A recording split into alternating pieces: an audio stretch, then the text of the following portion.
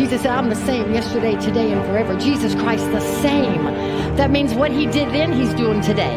If he healed before, he's still healing. If he opened blind eyes, he's still opening blind eyes. If he made the lame to walk, that's not beyond his capability. He is the same yesterday, today, and forever.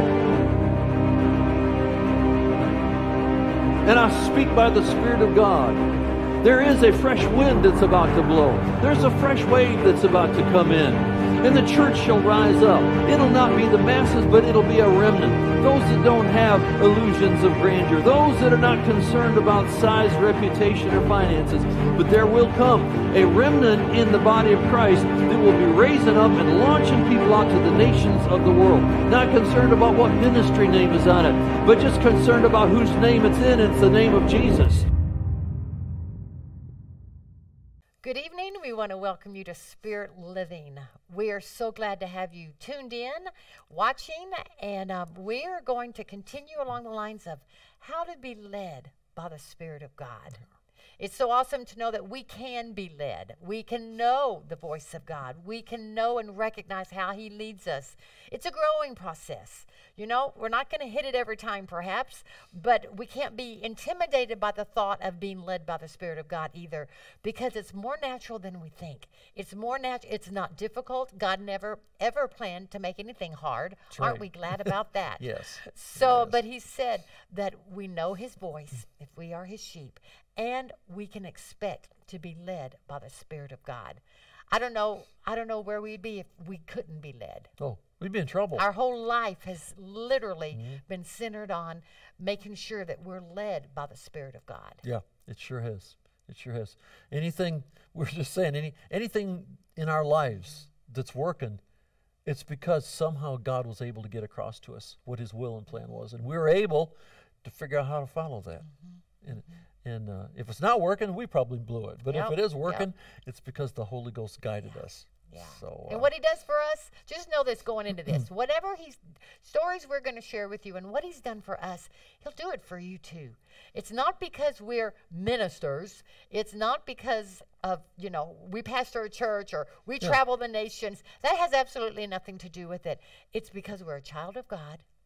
And we know his voice. We're learning all the time better and better, but we can know his voice, and that's why we can be led, and that's why you can be led. In every decision that you make, I think establishing that fact that I can be led. I can literally be led by the Spirit of God.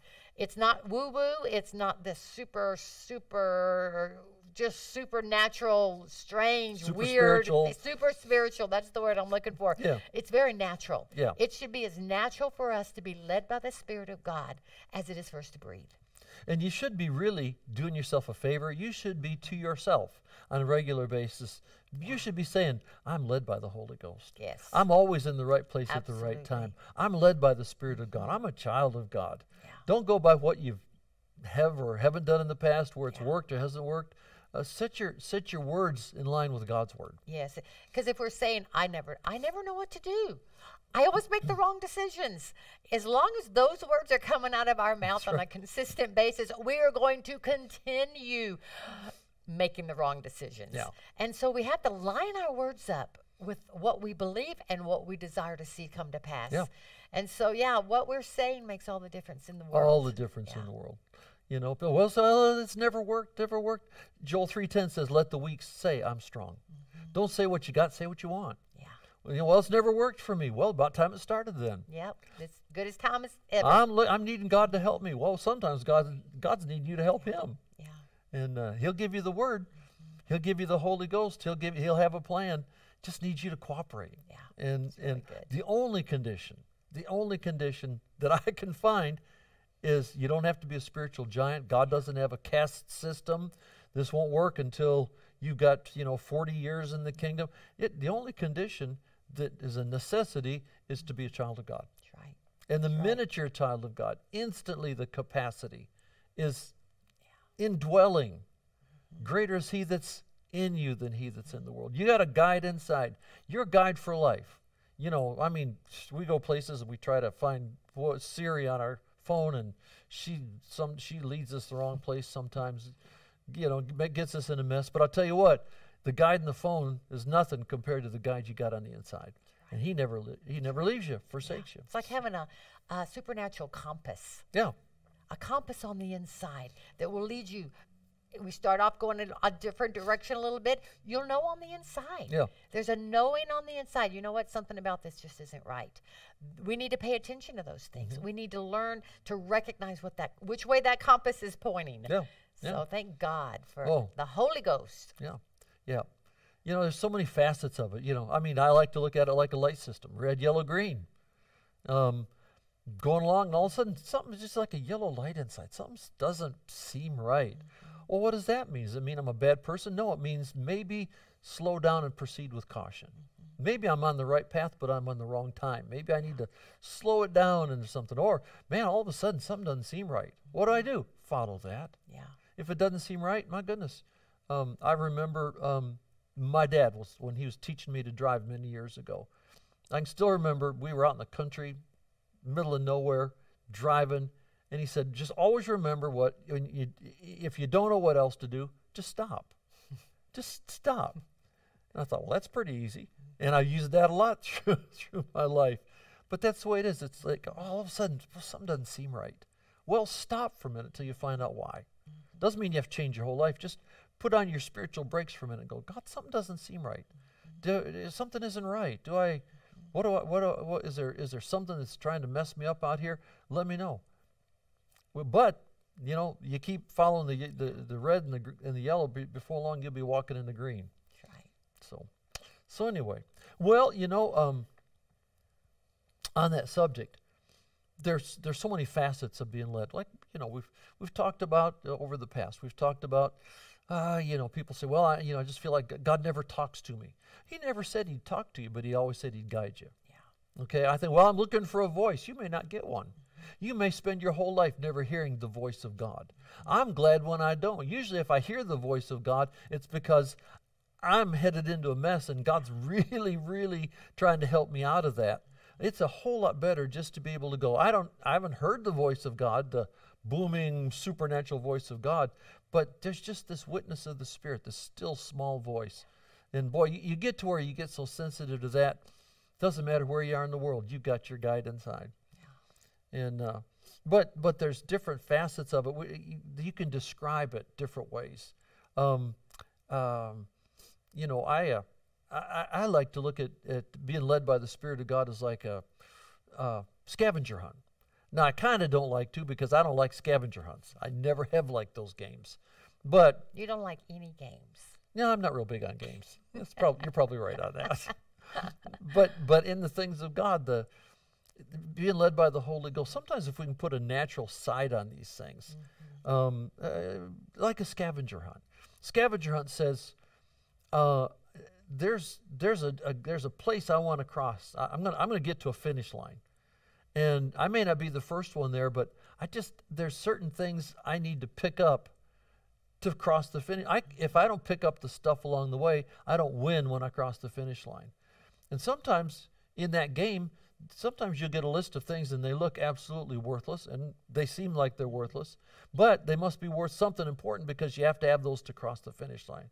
You might have to have a broken pencil. You might have to have an old worn out tire. There may be things you're going, why? I don't know why I need this. I just need this.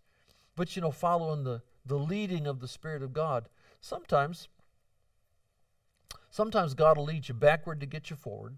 Sometimes he'll lead you north to get you south. Sometimes he'll lead you east to get you west. You know, our job is not to follow what looks like it's the most important. Our job is to follow what is God saying. And sometimes, if we'll follow him, sometimes he'll have us stop off in life, and we get done and we'll go, I don't know, boy, I thought God led me to that situation, but there sure wasn't anything to it. It didn't produce anything. But maybe you took a little layover somewhere, and in that maybe you made a connection, maybe you met a person, maybe you made a divine contact. You might not know it for years, but I'll tell you what, there's something about following the leading of the Spirit of God, and even if you get into a place and go, well, that sure wasn't worth much, it doesn't mean you missed it. Maybe it means you picked something up you didn't know you're going to need to pick up. Yeah. So. I think that's how it was when I graduated high school. Yeah. My mom and dad wanted me to go to a junior college right there in Pensacola. but I had something in my heart about going to this school in Waxahachie, Texas, of all places. And so after working on them for a while to get them to agree, I just knew that I knew that's the school I needed to go to. There was a school in Lakeland, Florida I could have gone to, but for some reason I had to go to that school in Waxahachie, Texas, because the Holy Ghost wanted me to meet some people. Yeah. He had something waiting for me there at that school, and it was like that scavenger hunt. But he didn't tell you what you were No, going I to do. had no idea Yeah. why I felt like I needed to go to that school. None whatsoever. Yeah. But I knew that I did. And when I got there, God connected me with some other students who shared teachings from the Word that just, it was like the light bulb went off on the inside of me. I remember the first book I read was called Right and Wrong Thinking. It literally turned my life upside down. Yeah. I'm like, oh my God, Lance, it does matter what I think, because what I think I'm going to eventually say. So what I've got to make sure that I'm thinking right, because if I don't think right, I'm not going to talk right. So it just opened the doors to God's plan for my life for the next step. But that was my first, I had to pick that up. I had to make those connections. Yeah. God's plan for my life depended on it. It did. And how much it did. Wow. But stopping off there changed the course of your life, which you may not have known. But then the next thing, he led you to get around Brother Hagin, to get around Rhema. Then that was going to be important. But the year he led you to go to Rhema was the year he dealt with me to leave youth pastoring and come back to Tulsa to go to work for Brother Hagin. God moved heaven and earth to get us in the same place at the same time. Yeah, pretty wild. It's pretty wild, yeah. And we had no clue what was happening. No. You know, we're just walking along, just trying to be at the right place at the right time. Minding our own business. Yeah. Yeah. That's, I can still remember, I was working for Brother Hagin. It would have been 1976, I think it was. Joining him in Houston, Texas, John Osteen's church. We were on our way down there. We're going to run the meeting for him, run the book and tape tables and all that. And he, on the way down there, it just rose up in me that I all of a sudden, I just had this sudden desire to be a youth pastor in a church. I thought, dear Lord, the two things I don't want to do. I don't want to be a youth. I don't want to work with kids. I used to be a kid. I don't want to work with kids. Don't want to work in a church. I want to travel. I want to be a road minister. But by the time I got to Houston, I found myself, God won't break your will. He won't make you do anything. But if you walk with him, he'll help you get your will in the right place. Yeah. I went from not wanting to do it by the 500 miles. By the time I got to Houston, I found myself saying, Lord, give me a place to be a youth pastor. Long story short, I ended up in Colorado just a few months later. Youth pastor, I was there for 13 months. And after 13 months, God really, really strongly dealt with me to go back to Tulsa, go back to my old job. Why go back to my old job? That's going backward to get forward. Well, it doesn't matter. I get back there, and of course, that's the year was that the next year you came into school? I think. You came into school the next year, when we met the next year. I needed to be at school. She needed to be at school for God to have us meet, to launch us out into what we've been doing for 45 years now. But I got back here and loved youth pastoring, had a wonderful time. I'd have done it the rest of my life at that point. But a pastor called, wanted me to be a youth pastor at his church in another state. And I was ready to take it. I thought that'll be great. And I told him, I said, but I better pray about it. I prayed, wasn't 10 minutes praying, and the Spirit of God rose up in me, and he said, no, don't take that. He said, I haven't called you to do that. You'll never youth pastor again. I've never called you to be a youth pastor. I said, well, if you didn't call me to be a youth pastor, why did I spend 13 months in Colorado as a youth pastor? Why did you supernaturally send me to do something you didn't call me to do? Sometimes God will tell you to do something he didn't call you to do. You get hold of that, it'll change your life. Sometimes he'll give you the direction to do something, even if it's not part of your call. Well, I said, Lord, I don't understand it. Down the road, I look back and I thought, why the 13 months in Colorado? And all of a sudden one day I looked up and I thought half of what we're doing around the world, the schools we had, the places we're going, the churches we go to in the States, a majority of where we've been and what we've done, a whole lot of that was in connection with people that were in my youth group. Yeah. Just yesterday, saw somebody that was in that youth group. I hear from somebody every now and then. Somebody will call me, was in that youth group. I've got friends that run schools and run churches and pastor churches all over nations, all over the world, churches all over America. I look back and think, one 13-month stop didn't make any sense to me, but it was picking up equipment that helped us to cross our finish line. Yeah, absolutely. So crazy, huh? Yeah, you just don't know. And the wildest, if you remember, I was traveling with the Seeing group from that college in Texas, the Bible school in Texas, and we were on a summer tour, and we went to speak at this church in Colorado, and the pastor started talking about his youth pastor that went to this school called Rhema, and but he was out of town that weekend, and fast forward, months and months later after we met, you were the youth pastor that was at that church that I was singing in that weekend. And it's just amazing. Those connections, the connections that I made as 18, 19-year-old, those are many of those connections I still have today. Yeah. They were God connections that connecting with those friends, connecting with those people helped get me where I needed to get. And they didn't even realize it. They had no clue, but God had a plan. God always has a plan. I love the fact that he's never like, oh, what do we do next? He's always got a plan. Yeah. And it's up to us to follow that plan. And we usually don't know that's what's going on. No. We're never going, oh, this was just a divine connection. It's like so many times. So many times we look, don't know what this is all about. Yeah. And sometimes they end up being lifetime connections. I remember being on the road with Brother Hagin, it would have been 1975, 76 maybe, 75. And he had a guy come play the piano for the meetings, the son of a good friend of his. And just met the kid. He's just a kid. Met this kid, didn't think anything of it.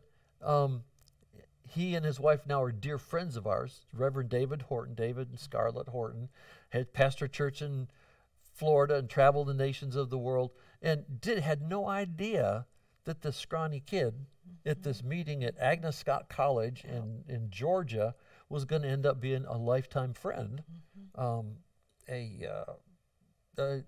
interesting connection. But none of us knew that, had no idea. And you could go through life. Most of our connections it's a scavenger hunt. How much have we picked up that we still don't know how important it was? Yeah. So anything else you want to add in there?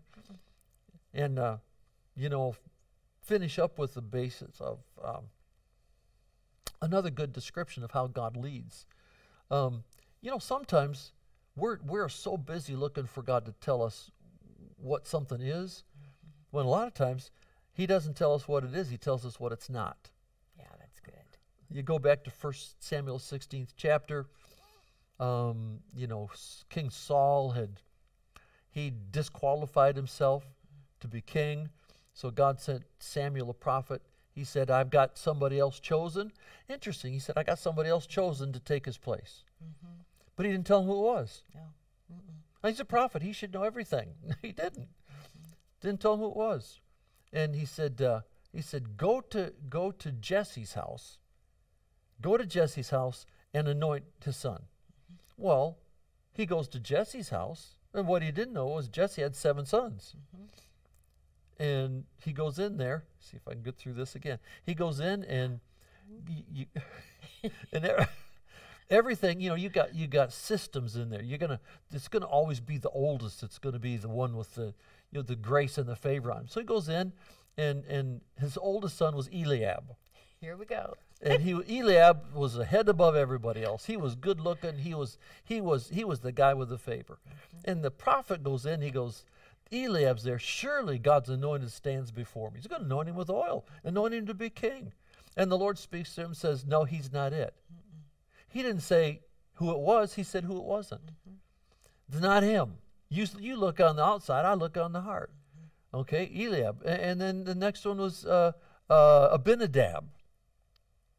I believe you. Second son. Well, maybe it's Abinadab. The Holy Ghost says, the Lord speaks to him, says, no, it's not him either. And then there's Shammah. Let's bring Shammah up here. The Lord says, no, it's not him either. Went through all 6 sons. Finally, God never told him who it was. He just kept telling him who it wasn't. That could be frustrating. He gets to the very end. He says to Jesse, you got any more sons? Because I have gone through every son you got, and all God says is he's not the one. He goes, well, yeah, I got one more. I forgot. He's so unimportant. He's so unknown. He's the scrawny runt of the litter. He's out taking care. The father didn't even bring him in to meet with the prophet. He was so unworthy. And least likely. And least likely. Unqualified. Yeah. Amazing. He said, well, bring him in. I'm not sitting down to eat until we find out what's going on here. So he brings David in. David comes in, and the Lord says, that's the anointed. Rise and anoint him. Yeah. So the least likely, the least qualified, and I'm sure the other brothers thought, what's with the runt? Yeah. He is our royal pain. And he anoints him. And of course, David becomes the one after God's own heart. The greatest king that he ever really had under that covenant. Yeah. And the least likely. But he went through every son. God never told him who it was. He just kept telling him who it wasn't. And sometimes, in life, sometimes God's leading you somewhere, and you try this door, and it just doesn't work. And you try this door, it just doesn't work. When we were looking for a building for our church, oh man. We talked to real estate agents. We looked at every building in the city. We looked at dumpy buildings. We put offers on buildings, and we looked all over the city of Tulsa. We had a building picked out on 21st Street. Knew that was it. Just knew that was it. Couldn't get the guy to sell it to us.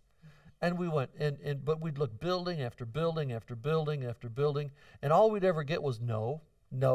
We tried to buy a ice skating rink. Yeah. Mm-hmm. Could you imagine? Ice skating rink. That floor would have been cold all the time. we 2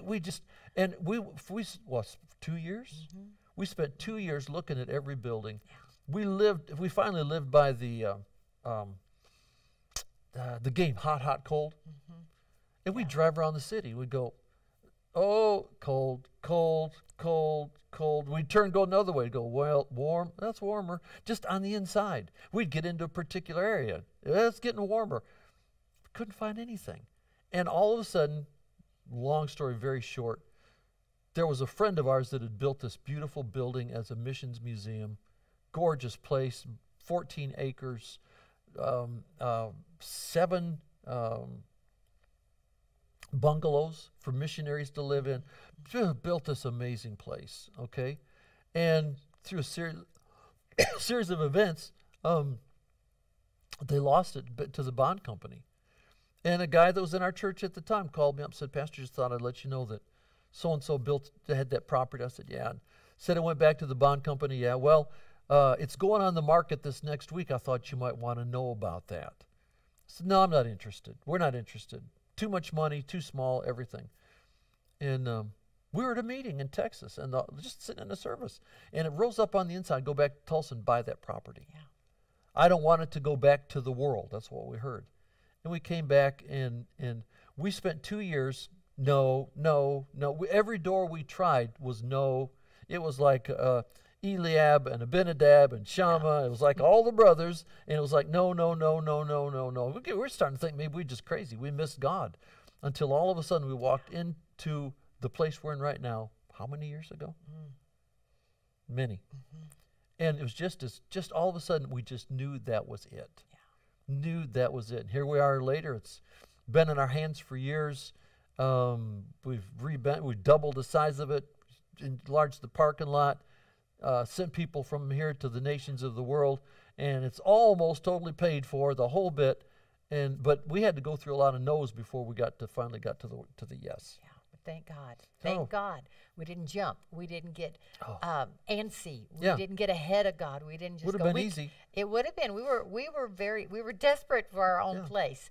But I'm telling you, staying with what seemed right and what didn't seem right paid off in the end. Oh, Paid off in the end. Thank Yeah. God. Yeah. Thank God. couldn't be a better facility for us than where we are right now. And what he did for us, he'll do for you. Sure. You know, he's no respecter of persons.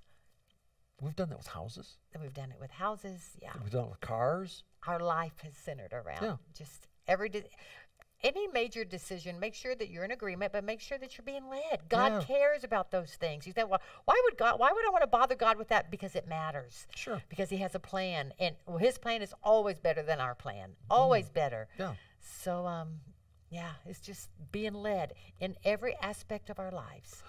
We were looking at houses. We needed a bigger house. We had our offices in our home. We were looking at houses, and we found one that was the perfect house. Perfect house. We knew we had the finances all figured out, everything, but we went to look at it one last time to make a final offer, and it's like, this isn't it. There's just a giant no. So, great. No. Found out later there was a highway going almost through its backyard. That property would have been almost worthless. We didn't know it, but God did. But next thing we know, he leads us to a house that's just the perfect house for us. It was wonderful. But we had to go through some no's before we finally got to one that's a yes. Walked into a house, and inside just rose up, I'm going to give this house to you. Well, it didn't mean cash-wise. It means he was going to put it in our hands, and he did. Yeah, thank God. Yeah. So it works. It works. Anyway, this is good. We're believing God with you that you'll be in the right place at the right time. Amen. If you're a child of God, you have the privilege to be led. Yep, you can expect to be led. Yeah. Expect it. Expect God to lead you in decisions, small decisions, big decisions. God cares. God has a plan. Yeah. And we can find that plan and we can walk out God's plan for our life. Man has a plan, but let me tell you, God's plan is always better. Sure is. And he knows the future better than we know the past. Yeah. He knows where things are going, and he knows he doesn't try to take anything from us. He tries to get us to the best situation scenario for our lives. Yeah. And he knows how to do it. Yeah, absolutely. Absolutely. So, well, before we sign off, say goodbye for the night, we're going to give you a chance to sow. I know many of you on Wednesday nights, you do sow gifts, you sow your offering, you sow your tithe. And so we just want to encourage you to do that. Be faithful to give to God what belongs to God. Bottom line, don't steal from God. Give God what belongs to him. The ways to give are on the screen, and we thank you. We thank you. Father, we pray for everyone under the sound of our voice. I thank you, Father, that you do watch over your word to perform it in our lives. We thank you for your faithfulness. You are a faithful God. You are faithful to lead. You are faithful to bless, and we thank you for it. In the mighty name of Jesus, we pray. Just want to invite you all. This coming Sunday is Easter. So if you don't have a church that you're a part of, come join us at 10 a.m. right here in Tulsa at World Outreach Church. If you are watching from another city, another state, you don't have a home church, join us. We'll be streaming live. We are going to have ourselves a celebration that Jesus is alive. We're going to celebrate the resurrection and what that means. And so we invite you to join us this coming Sunday at 6 a.m. We've got some special things planned for the kids. There'll be children's ministry going on. We're going to make sure that if we've got children in there that have never received Jesus, that they will receive Jesus before the morning is over. And so we're excited. I love Easter. Always have, always will. So we're inviting you, come join us. 10 a.m. at World Outreach Church right here in Tulsa, 91st and Memorial. Also, just to throw this out as a reminder, next month we're just about, almost 3 weeks out. We are going to have Presence 24. Mm-hmm. And so we invite you to come and join us. It's going to be Sunday morning, Sunday night, Monday, Tuesday, Wednesdays, morning and night. We'll be streaming all of the night meetings as well as Sunday morning. But we invite you, come join us if you're within driving distance or if you're not. We had our prayer con in February, and that was the week that the temperatures, -0 temperatures. People couldn't get in. It was crazy. But we're going to gather together again for Presence 24, April 21 through 24. And we invite you to come, be a part. Be a part.